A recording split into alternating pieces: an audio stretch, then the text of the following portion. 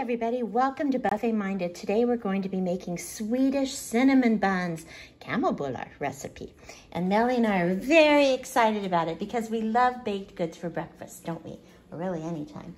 So the first thing I did was I got my dry ingredients ready. I put in here 405 grams or 3 1/4 cups of all-purpose flour, 1/4 cup or 50 grams of white granulated sugar, 2 1/4 teaspoons or 7 grams of instant rise yeast. I think it's much easier to measure things on a little scale. And then we need to combine 1/4 cup of unsalted butter, about 56 grams, and 1 cup of milk. We're going to heat it to 110 degrees. So I got that going right here. Let's turn it on to start it going. And I got my little measure so I can make sure it's 110 degrees because we don't want to kill the yeast, because this dough needs to rise, oopsie, let me change this to this side, for about an hour. So while I'm heating this, I will go ahead and let you see Melly one more time, and we will be right back. So it looks like it's starting to melt. We don't want to cook it too hard. We don't want it to boil over. And we also don't want it above 110 degrees because we don't want to kill our yeast. I love making bread. It feels so like early peasant woman. Oh, look, it's heating up. Oh, 100. Oh, it might be already at 100. 109. Look, it's at 109. Okay, it's almost there. It's just melted. And we'll cool it down if it gets over that. I got this little candy thermometer a while ago. I don't use it that often, but it's nice to have. Oh, it's already over 110, so I'm going to take it off the heat. And I'll just stir it around. I've been using this Irish butter, and the color is so beautiful. Isn't it, Melly? Yeah. You think it's beautiful color? I do too. Okay, here we go. Let's see what it is now. Oh, it's a little too hot. Stir it some more.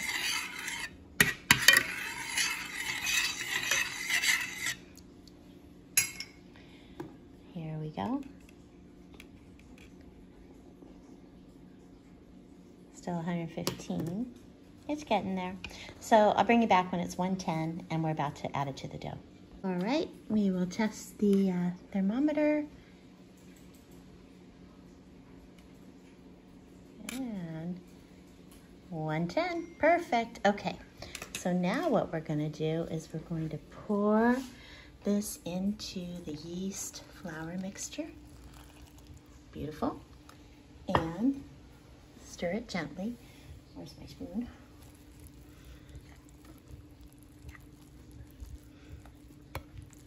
Let's see if we'd have to knead it for about 7 minutes. I like using my KitchenAid. You can do it by hand. I see this is a beautiful dough that would probably be very easy to do by hand, but I am going to do it in the KitchenAid. So let me get that set up. All right, so I have my dough in the KitchenAid. I'm gonna start mixing it. Of course, it would help if the power was on. There we go.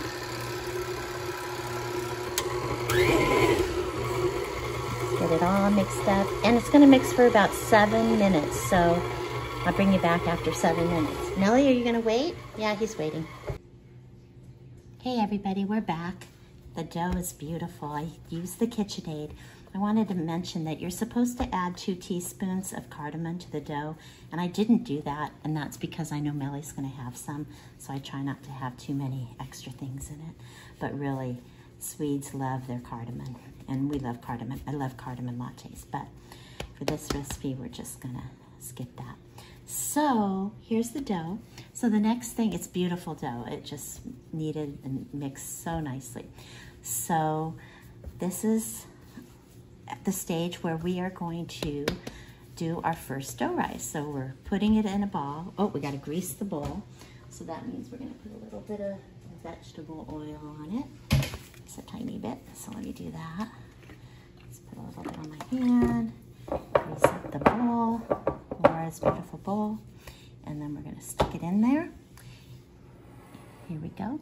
And it says, form the dough into a ball, place it in a grease bowl, cover with a damp towel. So I dampened this cover and let it rise in a warm space for about an hour. So we're gonna do that, or until it's doubled in size. So we'll bring you back after that. In the meantime, I'm gonna start making the filling, and the filling is going to be a half a cup of butter, 113 grams, half a cup or 100 grams of packed light brown sugar, 2 tablespoons of cinnamon, 1 teaspoon of cardamom, I'm gonna skip the cardamom, 1 teaspoon of vanilla extract. And so Melly can have the cinnamon and the vanilla extract. Okay, we'll see you soon. Okay, while the dough is rising, we're gonna make the filling. And the filling ingredients are half a cup or 113 grams of unsalted butter, which I have right here. And then I need 100 grams of light packed brown sugar, but it doesn't really have to be packed because I'm just gonna put in 100 grams. And then 2 tablespoons of cinnamon. I'm gonna skip the teaspoon of cardamom, and then a teaspoon of vanilla. So let's get this going with 100 grams of the brown sugar. It's funny because when I was younger, I never understood like why it would be so much easier to use weights instead of the measuring cups. And then now it's just like, oh my gosh, so much easier. So there is the sugar. And then we need the 2 tablespoons of the cinnamon.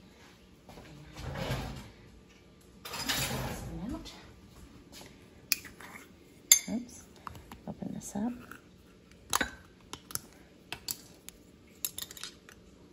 There's 1, and there is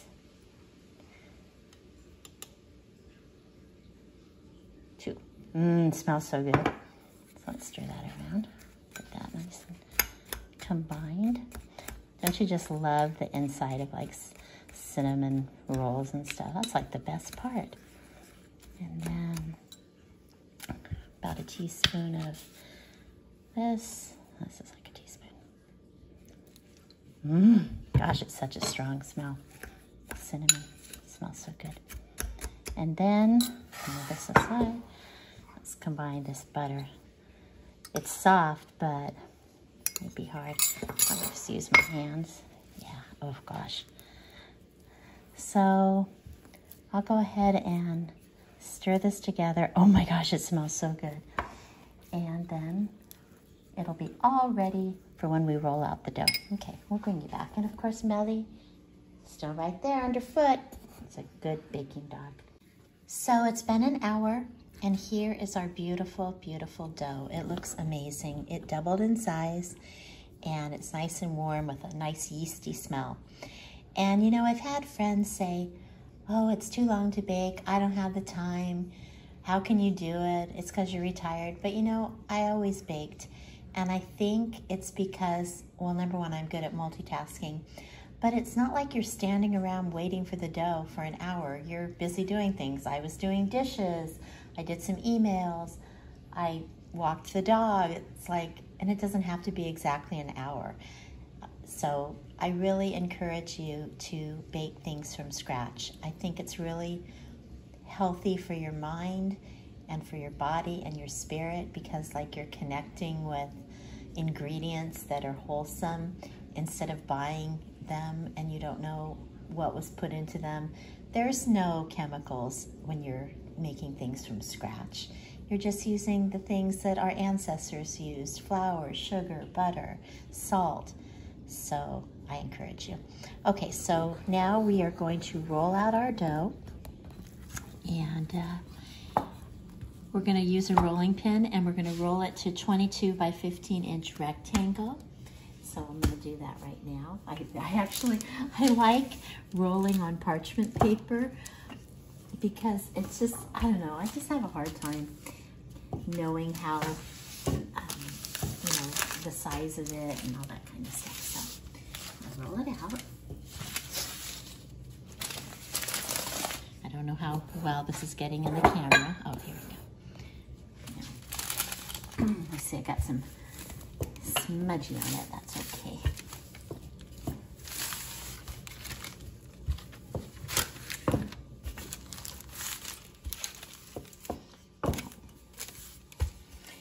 want to work your dough too much because then it gets tough. But then we got to get it into the right rectangular shape. So we're ready to lay in our yummy filling that we need for our kanelbullar. Yeah, cinnamon rolls, Swedish style. Everything is Swedish style. Okay.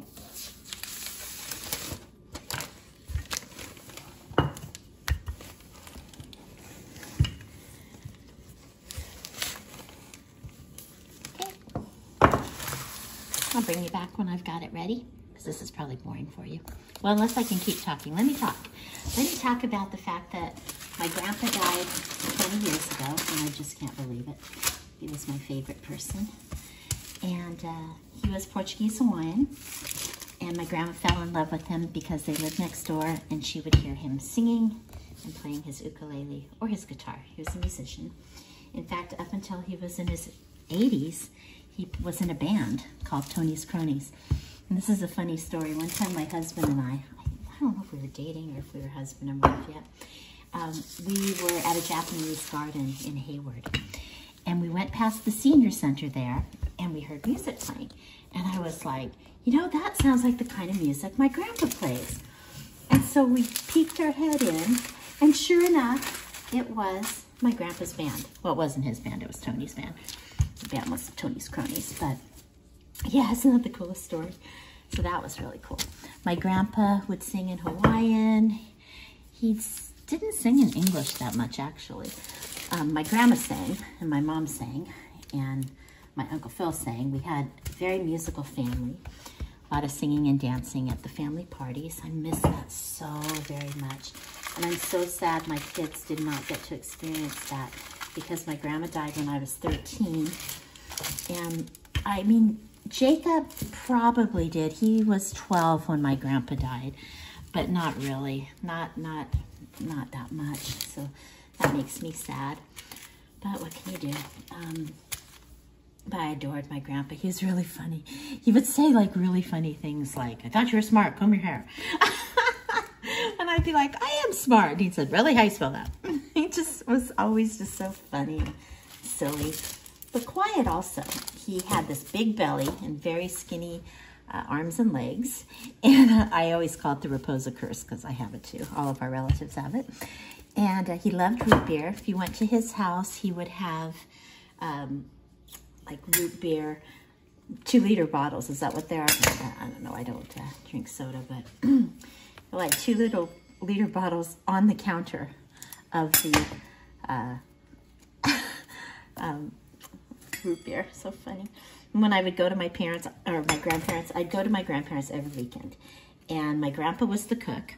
And he would always make Casper hot dogs, these like really yummy kind of hot dogs. I mean, I don't eat hot dogs anymore, but they were so good. And he would steam the buns, like put it over a colander of boiling water with a tea towel on top.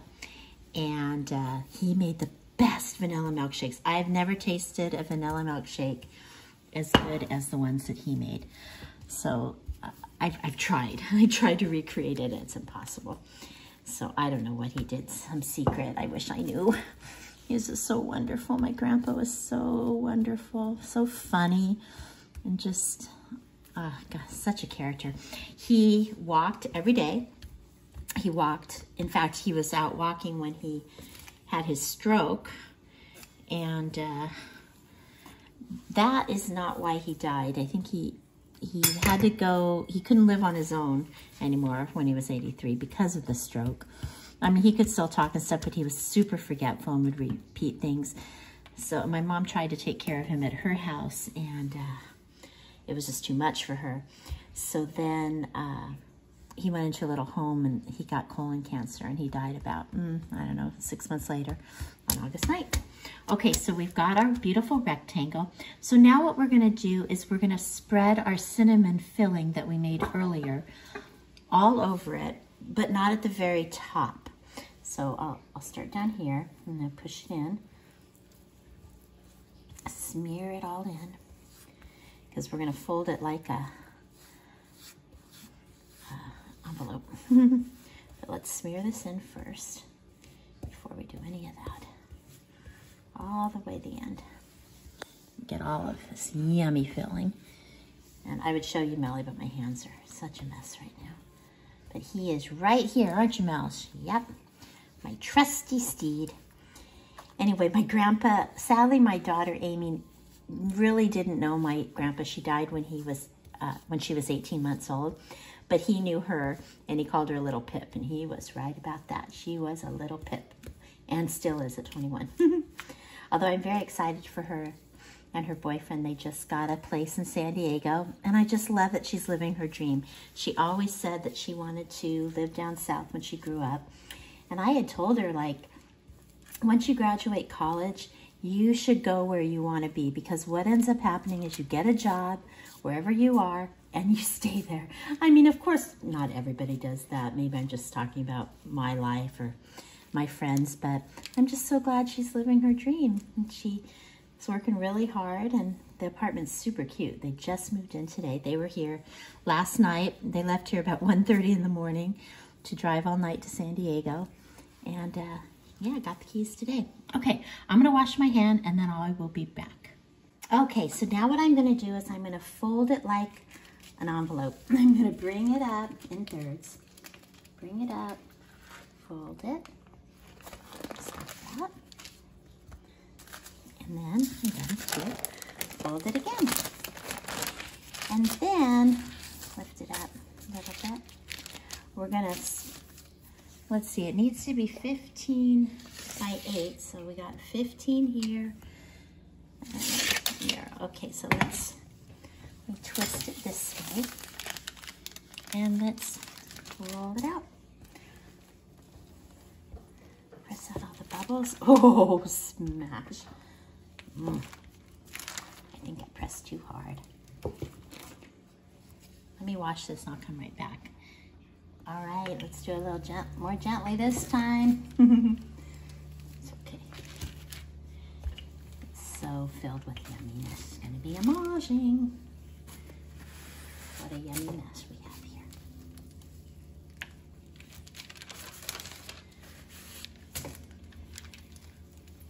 Of course, you know me, whenever I make anything, I create a humongous mess and have lots of screw-ups. And you know what? I don't care. It's all good. All good.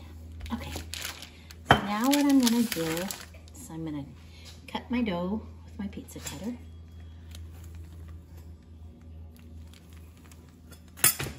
And I'm going to twist it. So, here we go. Can you see me twisting it? Yeah. And then I'm gonna wrap it around my hands 2 times. And then I'm gonna tie it in a knot. See it? And I'm gonna put it on the pan. And get it ready for the second rising, second coming. So get it going. Make it longer. Yep. Twist it around my finger. 1, 2. Twist it around in a knot. See it? So cute. That's a tiny one. It's a little baby one. And we'll do this one. So we're cutting him in about 2 centimeters, about 20 inches long. Yeah. Twisting it. This one's super long. I'm gonna cut it in half.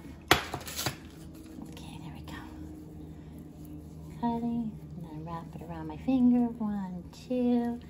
Tie it in a knot and push it under so it knots up underneath. Oh, Nelly's going nuts. It smells really good, doesn't it, Mouse? Yep. Yipper do.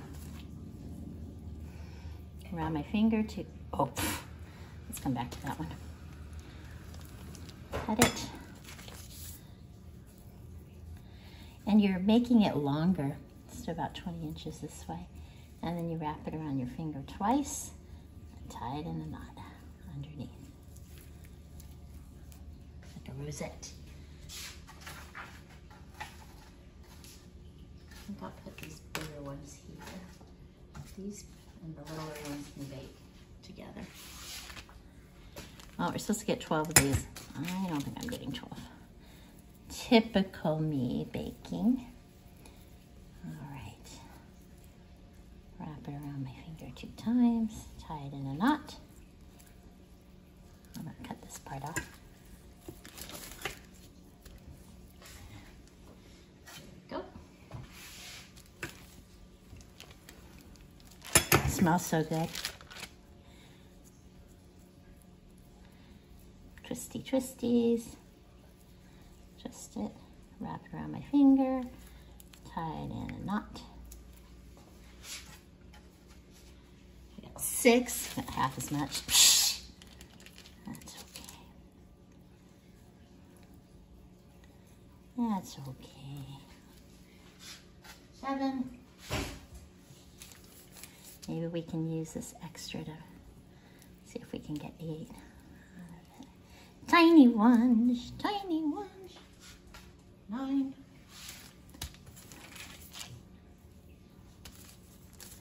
Don't think we're gonna be able to tie it in knot. All right, what do we get? 9. We got 9. Okay, let me show you. I gotta wash my hands first. Okay, so here are the cinnamon buns, the Kanelbullar, and we are going to let it have a second rise. I'm going to cover them again, and then before we put them in the oven at 375, we're going to brush them with an egg wash, and we've got our Swedish pearl sugar here, which is going to be awesome. And Melly's excited. I hope you're excited. You know, my grandpa was not a baker. He was a chef in the Army also.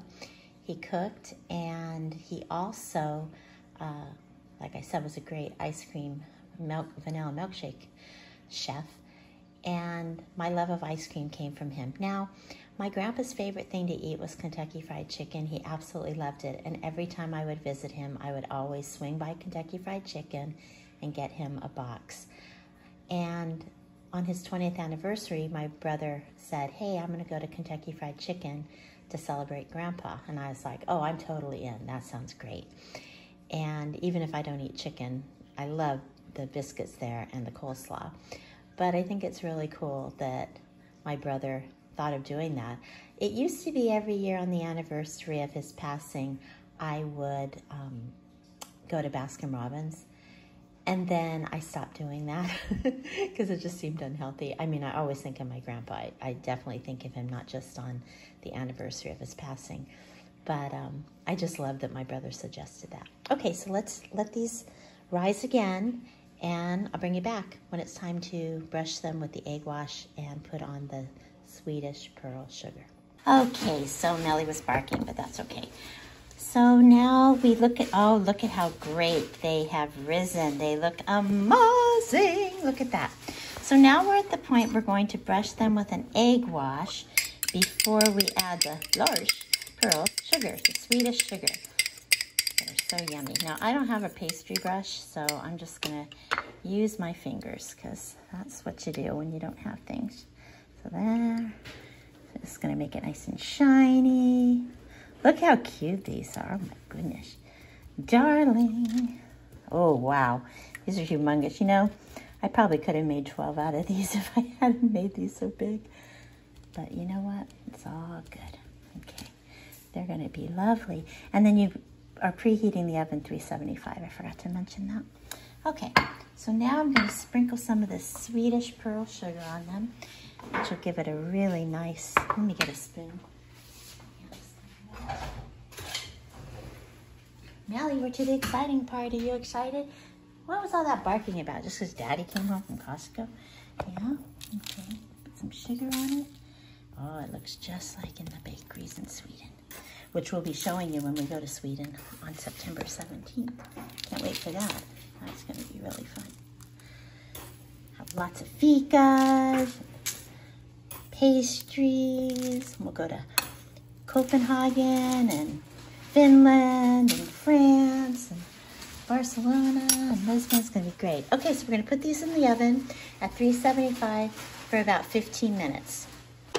All right, the time has come, Melly. Oh, look at those beauties in the oven. Let's take them out now.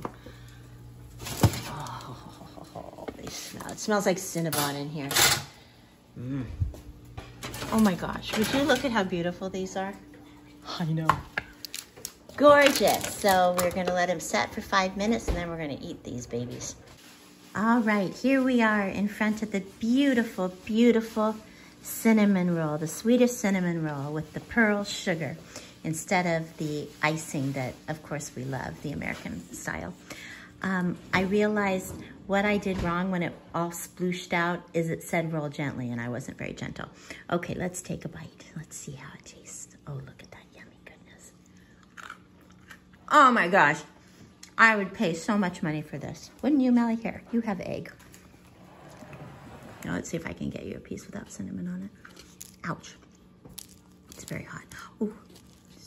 Okay, well, I don't know if Melly and I got this last bite because my phone said I was out of memory. So here it is, this beautiful piece. It is so good, you guys. The bread is so soft. Look at that, and delicate. Although, I would really like some powdered sugar cream cheese icing on it. This is a great recipe, everybody. I baked it for 18 minutes. It said 15 to 18.